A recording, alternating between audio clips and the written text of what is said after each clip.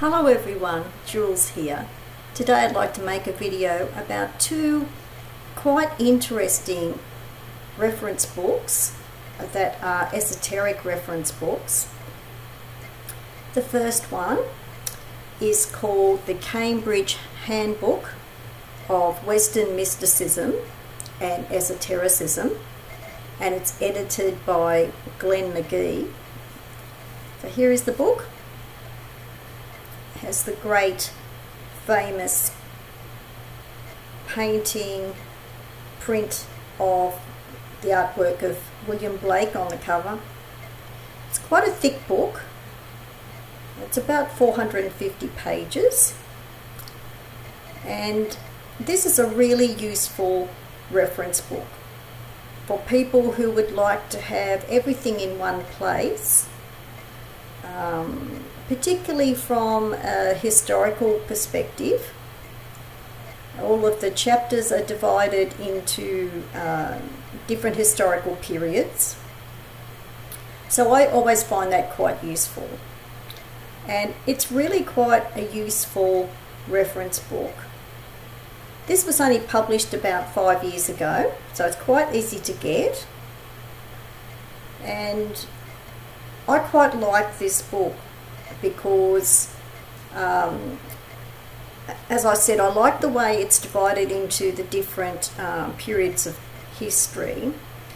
But there's some very good articles in here written by esoteric experts in their field that are quite well regarded. So I really like that. And so I'll just give you an idea of what's in the book. This is a completely print book, like there's no pictures or diagrams in here, but that's not really required for this kind of book because the articles in here are really worthwhile. So I'll just give you an idea of what's in here.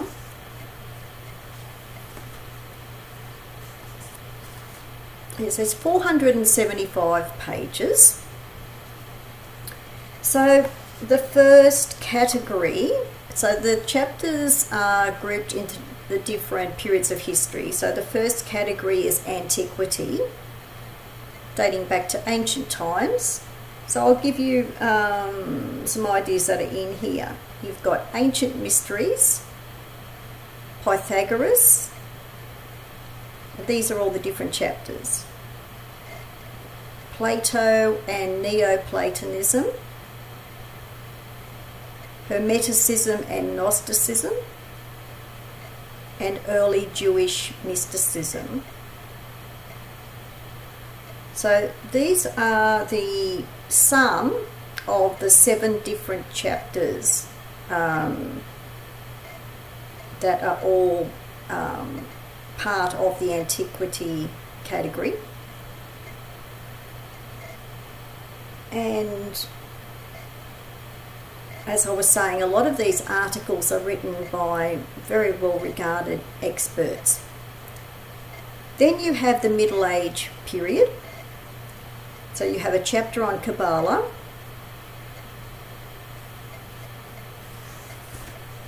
and you have medieval Christian mysticism, because that's a period when it really began.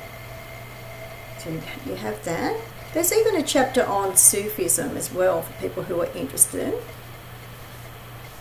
Then you get into the next category, which is the Renaissance period. So you have Renaissance Hermeticism, which is the true flowering of that. Renaissance Hermeticism, Christian Kabbalah, same thing. Both of those things really date from this Renaissance period. Rosicrucianism, same thing again. I mean, these things are very much to do with the Renaissance period. Freemasonry. Freemasonry is more to do with the 1700s and the 18th century. So this category is the Renaissance and later period. So it goes into the later period of the 18th century, towards the end of the chapters. So you've got at least 7 chapters in that category as well. Then you have got the 19th century category. So you have Rudolf Steiner and Anthroposophy, the Golden Dawn and the OTO, Gurdjieff and the Fourth Way, and Carl Jung and Jungianism. These are just, all the examples of the chapters that are here for the different categories. Then the last category is common threads. This is a really useful category because it covers the topics that are also part of these periods as well. So that's why they've called this category common threads. So you have alchemy, gnosis, and magic in all 3 different chapters for the common threads. Then at the end of all of this, when you get to page 440, there is a really great section on suggestions for further reading, and that is a great section of books, of bibliography, because these suggestions are grouped according to subject. So that is a great section of the back of the book. And then you have an index, which is really useful as well. So I really like this book. In very typical fashion, it's called a handbook. And very often I find handbooks not all that small, really. They call it a handbook, but this is more substantial than that. But I think this is really worth getting for people who are interested in all those subjects, but they want articles that are written by current experts in the field. So I think this is a great book. So for people who are interested, I'll put some details below the video. The Western Mysticism and Esotericism, Cambridge Handbook, edited by Glenn Magee. So that was only published about 5 years ago. The second book is quite a large, heavy one. It's paperback like the other book. This is quite large, but it's about the same amount of pages, but it's a wide book. Like it's almost like a coffee table book. This book is written by quite a well-regarded esotericist who was a contemporary of Aleister Crowley. There's a very good chance that they may have known each other because they were both in England at the same time. This is written by Lewis Spence, who was very well regarded in esoteric subjects. He wrote several books. This is published by Dover. It's called an Encyclopedia of Occultism.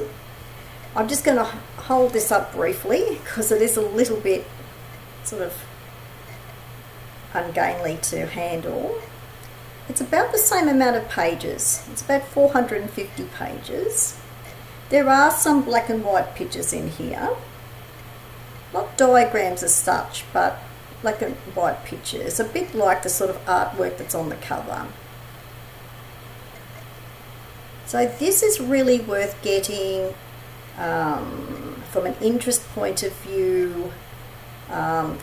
This one's all in alphabetical order, so it is like a type of, it is an encyclopedia.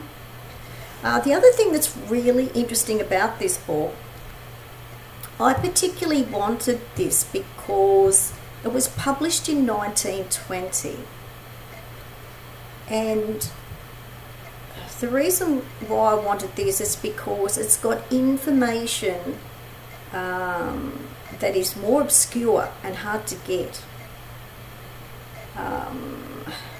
There were a lot of later books about these sorts of topics that were based on this book, you know, excerpts of the different subjects. These did influence later writers and later researchers of the occult. So it is quite an important book. You just need to keep in mind that it was, this is the original 1920 version that's been, you know, reissued. It's got a select bibliography in the front of the book.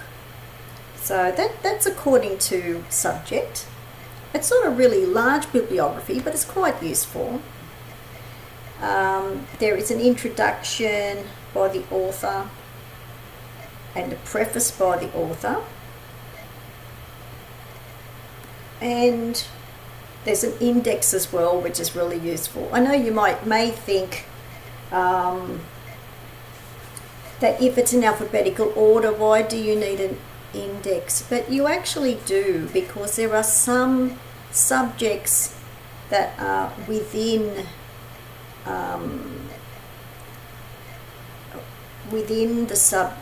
the alphabetical listing, or they may be kind of cross-reference things that you may be looking for. This book is not cross-referenced in the A to Z main section, so the index is really useful when you are looking something that may be under several categories or whatever. But just to give you an idea of some of the black and white images, I mean, these are quite interesting. I mean, some of these look like, and they probably would be taken from you know, some really famous drawings of Eliphas Levi,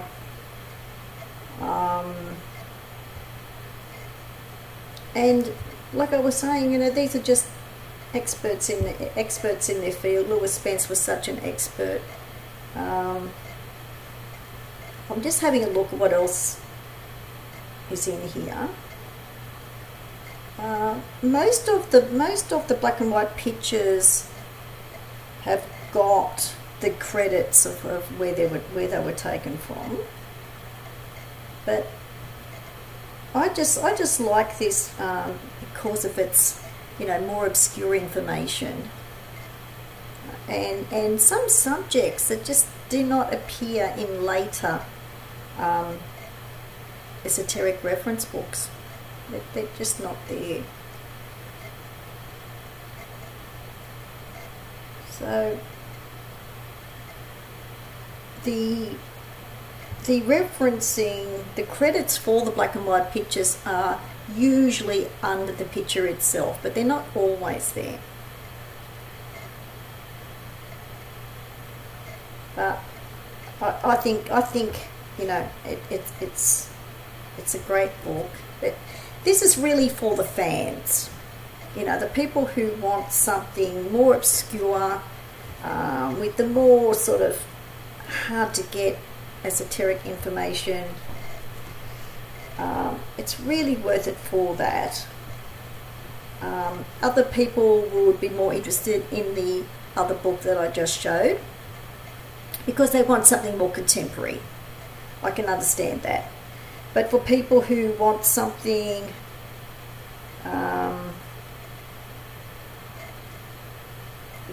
you know, as I was saying, something that sort of predates the usual kind of information that you see around a lot in later years, you know, that's, and Lewis Spence, which was just so well regarded, and I can see why.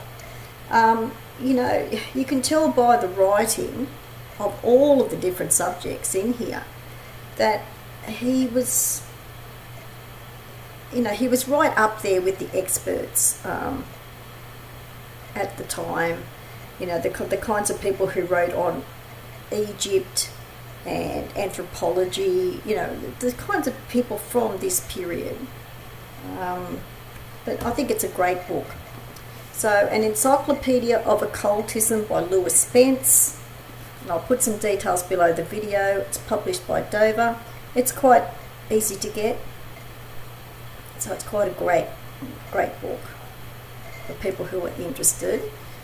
So I'll put the details for both of these books, and I think, you know, either of them are both worth getting for people who want actual reference books to keep on their shelf when they are interested in different things and they would just like to go to, you know, one place to get the information.